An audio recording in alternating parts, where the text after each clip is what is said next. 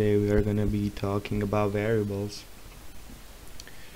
Now, first thing you should know about variables is that you need to learn that they always go together with a data type. Now, I'm going to type in the basic code that we always use.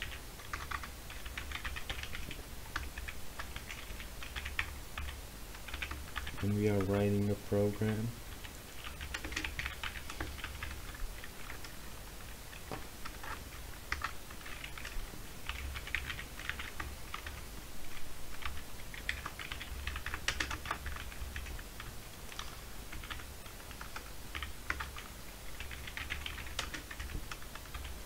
Now you don't need to type hello world program, I just typed it in so that you can be able to remember yourself what we have learned in the last video. Now, if in the printf function you always use quotation marks to enter the text you want to be printed on the screen.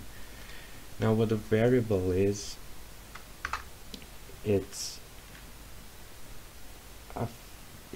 we don't type variables or create them, we declare variables.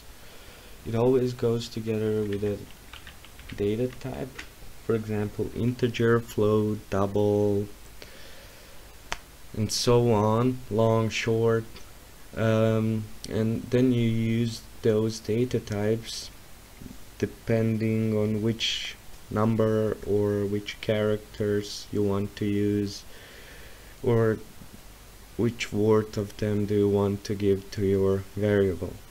Now your variable name is left to you to choose. You can type any name you want. I'm just gonna use variable. And some variables are constant, some variables are changeable.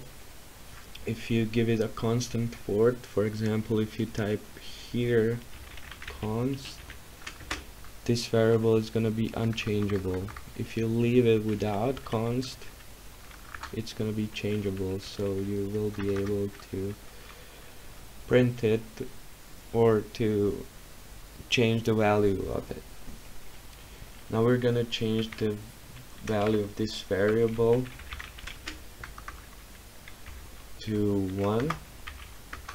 We're gonna write a printf function.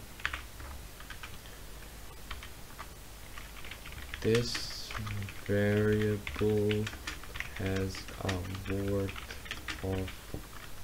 Now in printf function you always need to use, if you want to print an integer, you're gonna need to use %d, because that's the integer sign. We're gonna be talking more about these signs. Just remember for now that %d is for integers, because we're gonna, in the beginning we're gonna work with integers, just integers, till you get it a little bit better, until I explain it to you how it actually all works. Now after the quotation marks we type in variable, close the brackets, and let's run our code. Now as you can see, the hello world is written just below the variable, and this variable has a word of 1 is written here, so the word of 1, because we have given the word 1 to our variable. If we want to put this line of code into another word line, when we debug it and run it, we need to add /n inside of our quotation marks.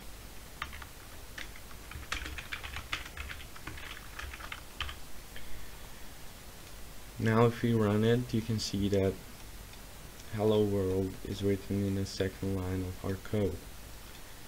Now what constant variables do, we're gonna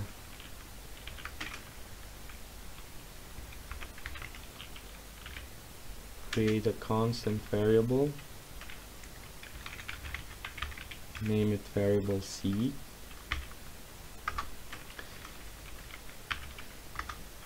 Now if we type in variable C and try to give it a word here of 2, let's say 2, and then try to print it,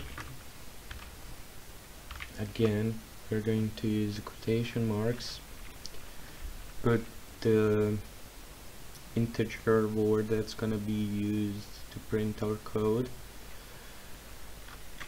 Constant variable has a word of %d for integer slash and for an next row. And let's type in variable C. I forgot to close the quotation. Variable C.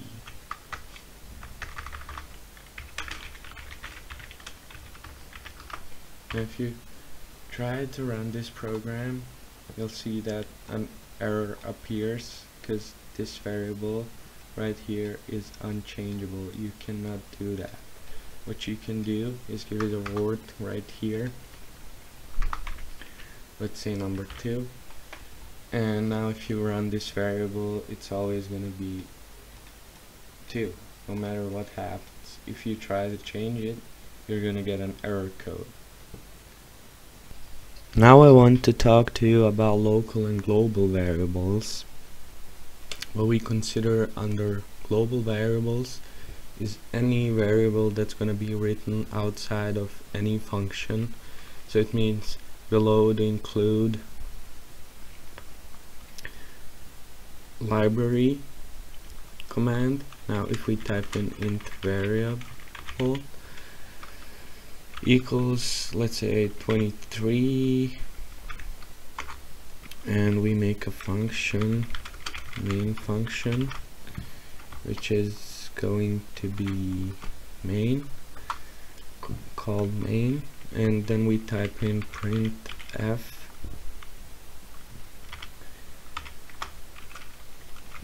the variable is, again, the %d sign for integer slash n to go into the next row, then we close the quotation marks, type in variable and return 0. Now if you run our program, you'll see that it is going to be listed that the variable is 23. Now if we make another function down here, let's say int function, and let's say integer x equals variable return integer return x. If we run it, there's not going to be an error in our code. Now if we put this variable inside of the main function, you will see that we are going to get an error in our code because the variable is local, it is not global. That's why we have to keep it outside of the function, so it is also usable by the other functions.